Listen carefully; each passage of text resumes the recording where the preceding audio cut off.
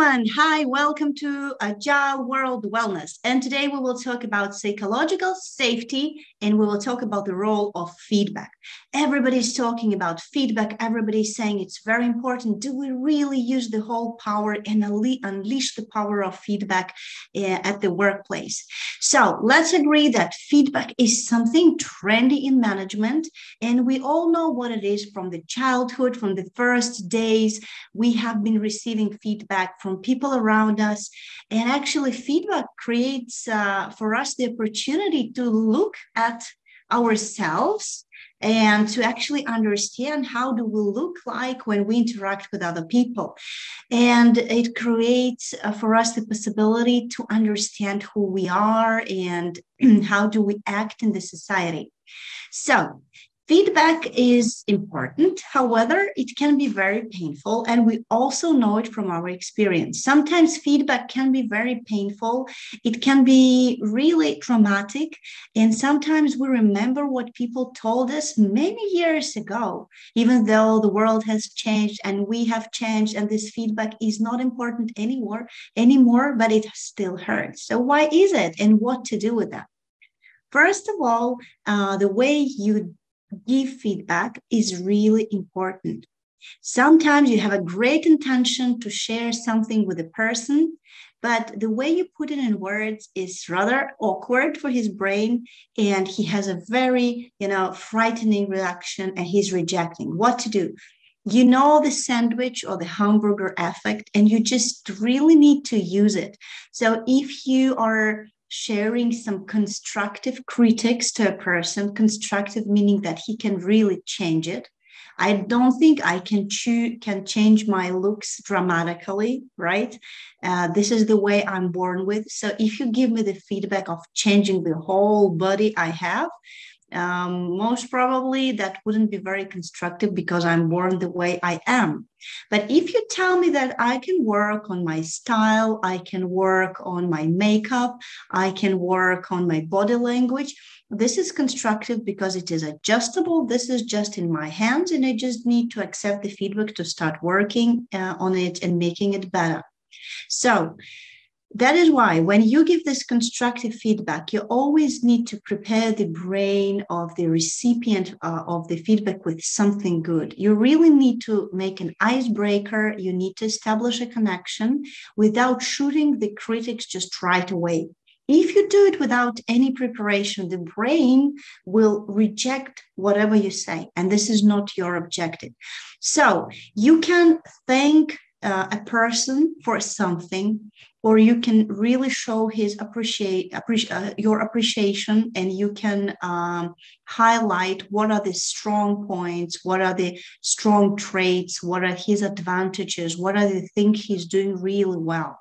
So really appraising him, recognizing him, because it can never be just black. There's always something good about the person. Even if there is nothing good in regards to the topic you say, you can just say, I appreciate your effort. I see you're really trying hard. I'm very thankful for you, to you for doing this and that, or for being that and that. Or at least thank you that you give me the opportunity to share with you. After you have a slice of bread, which is very yummy and nice for the person, he's open for feedback. Of course, this is the part where you need to give the feedback and highlight the area for development for the person.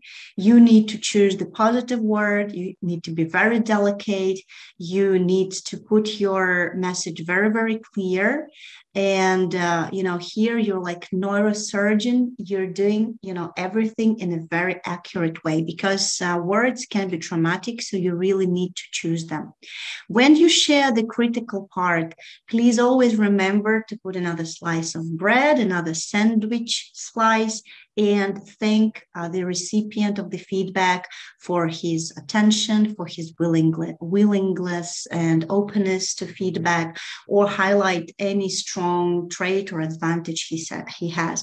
So in this way, you finish with some good vibes, and You just put another slice, which make the whole communication more comfortable. We know about the sandwiches on hot dogs, but do we usually do that in daily interaction? We're in the hurry. Unfortunately, in many cases, we're skipping, the bread, the sweet part of the sandwich. So, and also before you start sandwiching, you always need to ask for the permission to share your feedback. You need to ask whether now and here the person is ready to talk about it, if he is ready to absorb your critics. And you always need to make sure that this is the right time and the right moment, because it can be that he's very tired.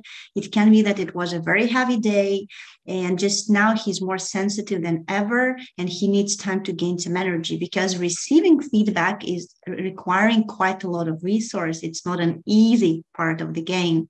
So the person needs to be in quite a good productive state. Otherwise, he will have a rejection. He will be in kind of state of opposition. He will not observe what you say, even if you try hard with all the sandwiches which you have. If a person tells you that now, sorry, today, or at this stage of life, or anyways, I'm not ready for that, this is absolutely his right, and you need to respect this right. If he's open, then you can say, oh, good, thank you so much. I'm very happy that you give me this opportunity. I will share my feedback. Please always tell me if I'm wrong.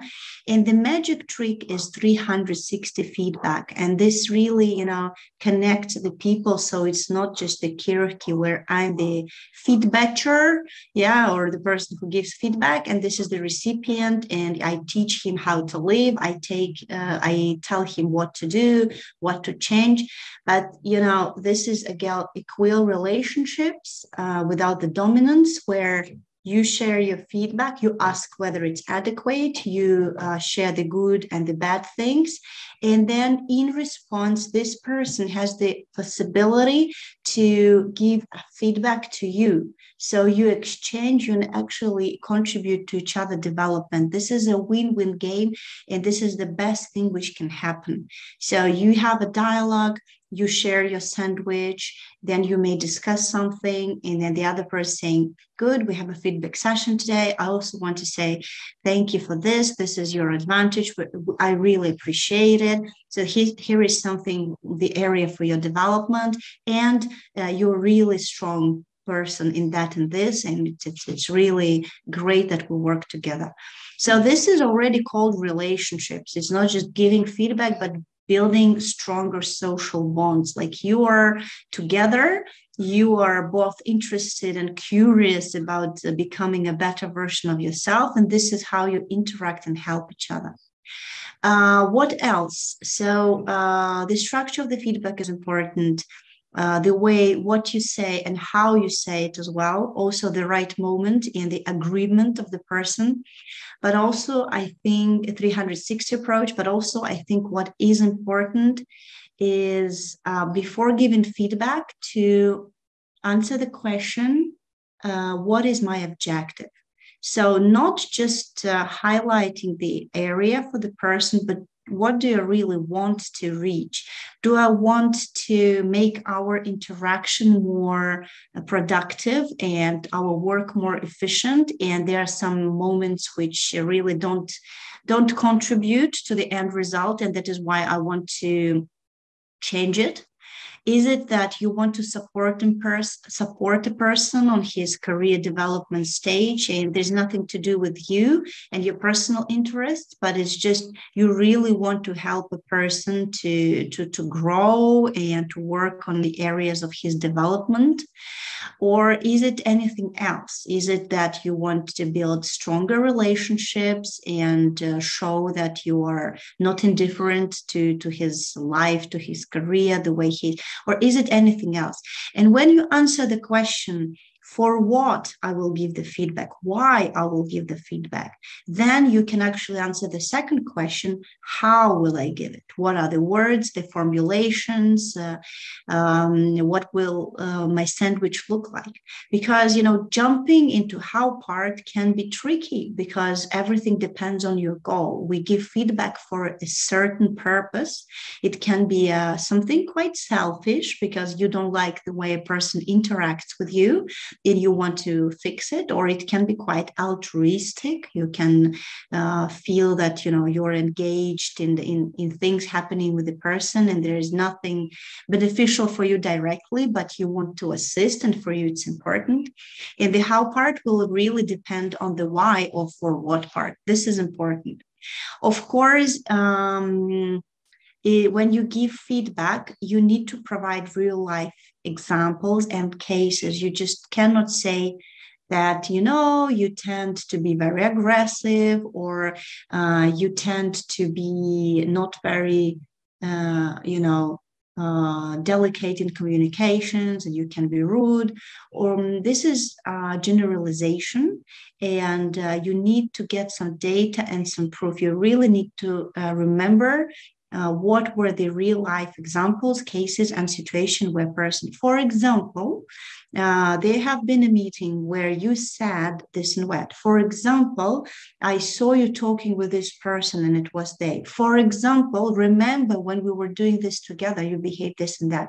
The more examples, the more trust you will generate, and the bigger is possibility that the person will really understand this is about him and he needs to digest it, and afterwards work with it. Because if it's just generalizing, it will be like that. Also very important, when we are criticizing, and then we do not criticize the person, the human, which is in front of us, yes, with his beating heart. We are giving feedback and criticizing his behavior. And whereas we cannot really change the person, the human being, we can change the behavior or the attitude of the person. And the attitude is usually reflected in the behavior in certain ways, how a person reacts to things, talks, does things, and so on. So, and you can even say that now what I'm saying is that it's some behavior that you can adjust. And that's it. I'm not saying something is wrong with you. I don't saying you are bad. I'm saying that this behavior can be tuned, for the sake of something better. This is very important to really separate the person, the personality, from his activities, actions, and behaviors. Just in this way, we separate with you feelings, emotions from the person. It's not that I am an angry person. It's just that sometimes I tend to have anger as an emotion. It's not that I am, let's say, not a very confident person. No, sometimes my behavior demonstrates that I'm not confident about something. You can see the difference. Like the meaning is the same, but the way you position it with words is different. And for the brain, it's much more comfortable to work with this reality where we talk about the behaviors which can be adjusted and not the whole person with his value systems and so on. Also, when we talk about feedback, very often we only think about critics, but you can also, and you should also provide positive feedback. Take your time just to say something good. Take your time to thank somebody for something good and show your appreciation. If we take a time scale over here, and if a person knows that there will be moments where you will be talking about areas of development, but there would be also moments where you just highlight the wins, the advantages, the strong points of the person. For him, it will feel more safe because he knows it's a mixture. So it's not just sandwiches, but from time to time, say some feedback, share some feedback, which is only centered around the good stuff. Take time to say to the person that you appreciate his, quick and fast and furious approach to solving problems, or his agile mindset, which you can see every day, or his great communication and presentation skills of the ability to make the negotiations and make amazing presentations. Positive feedback should be also incorporated into the culture. So the feedback culture itself is not something about the punishment, but it's also about something rewarding, something positive, something engaging and actually good. This is very important. Another thing is that this sometimes it is neglected that the feedback needs to be in person. So giving feedback when there is some third party, some other people will not work. It's a very intimate thing. It should be one-on-one. In some extreme cases, when there is already maybe a conflict situation that needs to be resolved, it can be a supervisor, or maybe if it's just it's more than two people involved in the situation, you can have a discussion. But actually, classical feedback is one-on-one, in person, where you can see each other, you can communicate not only on a verbal basis, but also non-verbally, and so create the connection. And it works much better than the written feedback, because when you write things, you cannot deliver the emotions, even with smiley faces. Things can be interpreted in a wrong way. The person may be reading it from his own perspective, in the mood he is, maybe a bad mood. So it's much more safe to have a real life human communication where you pronounce things. A person has the possibility just in the moment to ask clarifying questions, to thank you, to react. So it's a discussion. So feedback is not just, informing the person. It's not a monologue, but actually it's a dialogue where a person can ask you questions. Can you bring more examples? Can you tell me, what do you mean by saying that? Can you tell me what is the desired outcome? How do you want it to be? You're not satisfied with the state A, but how do you think it should look like? Can you bring me more examples and maybe your recommendations? How do you recommend it to me to start working? What about your experience? So it is a dialogue. You need to do it from the position of love to the person. Yeah, love is not a very businessy term, but if you do it with a good intention, with the love to the humans, people, and your team, then it would be that's a bigger chance it would be constructive and efficient. Yeah, this is very, very important to set up your mood, yeah, and your mission, like why are you giving feedback as such.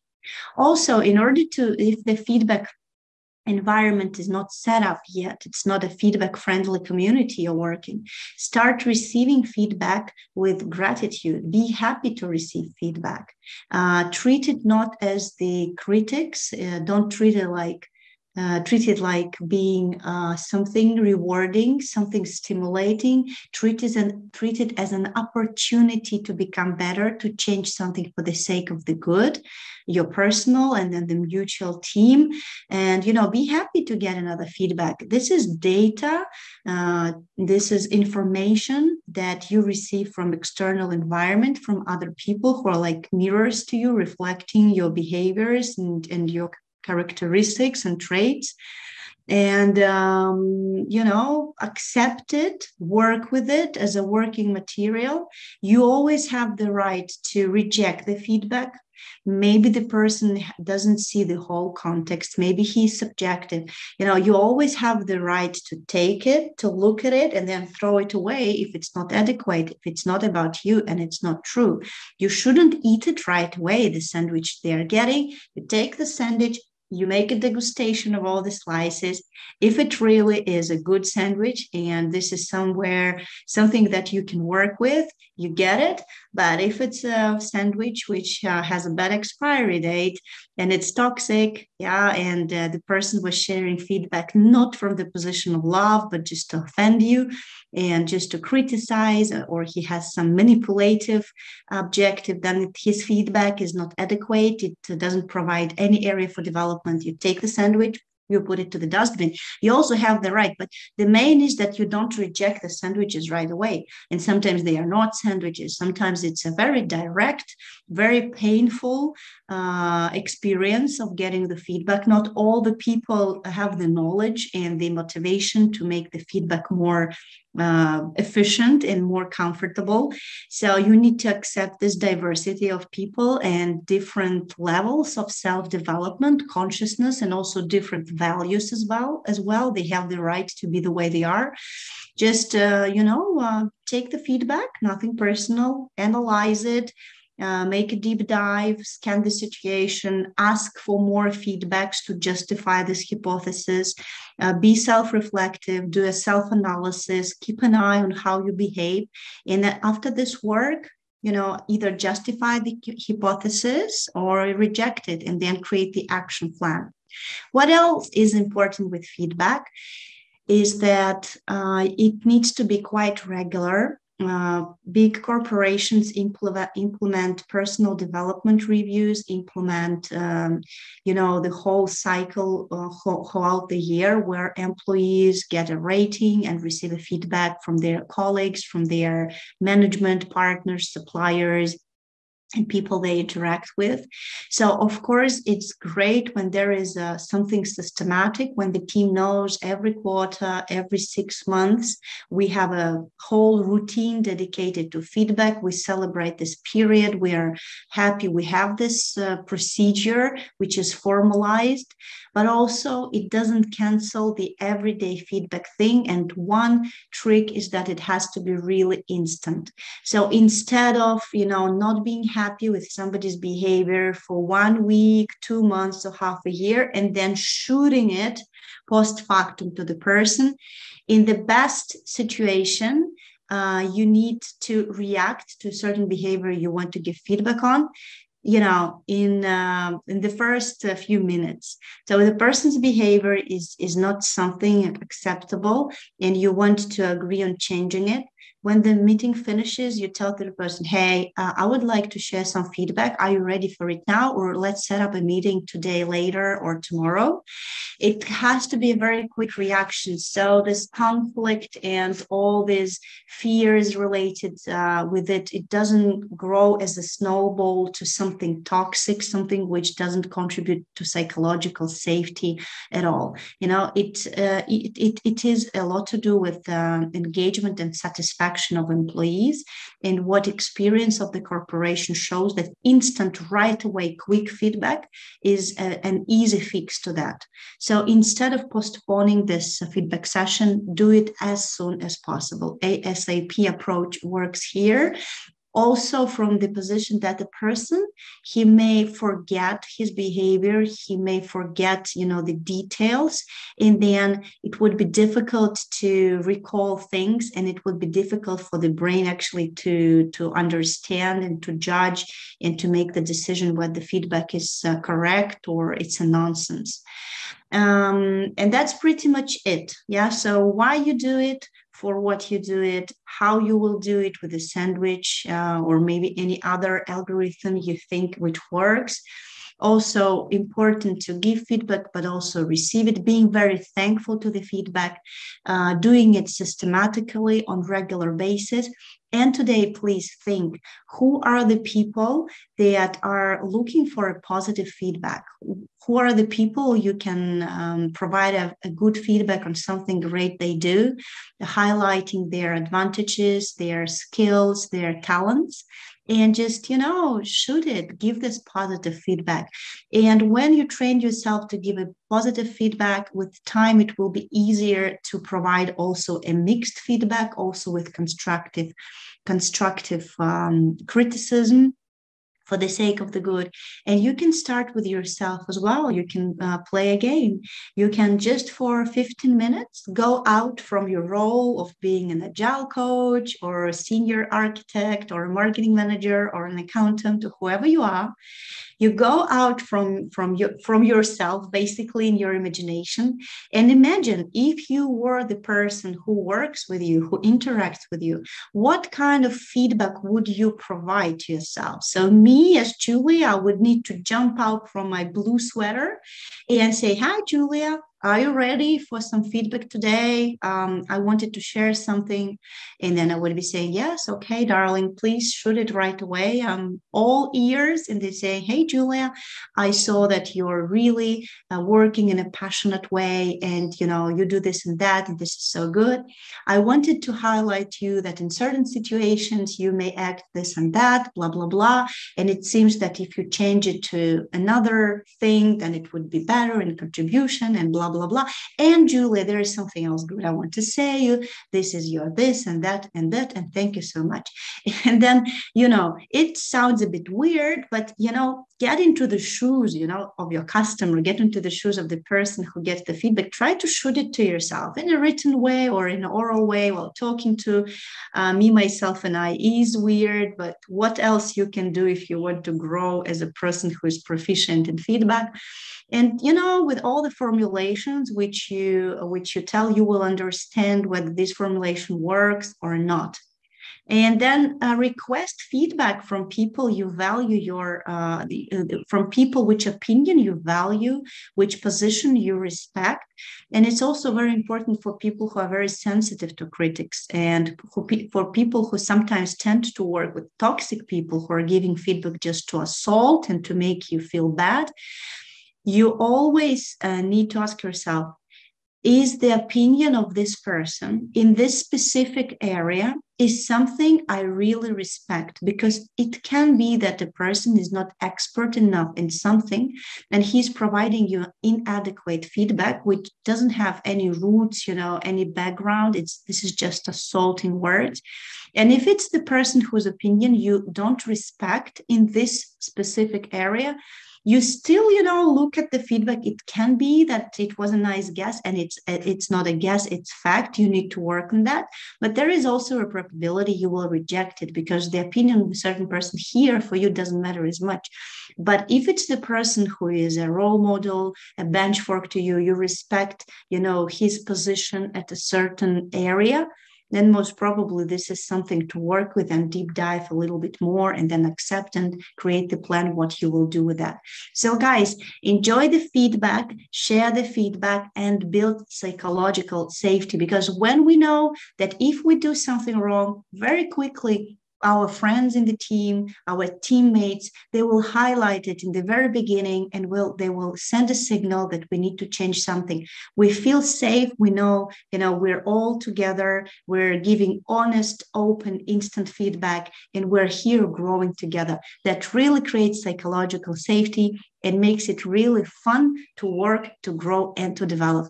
Thank you so much, and wish you a lot of feedbacks, and enjoy the day. Bye-bye.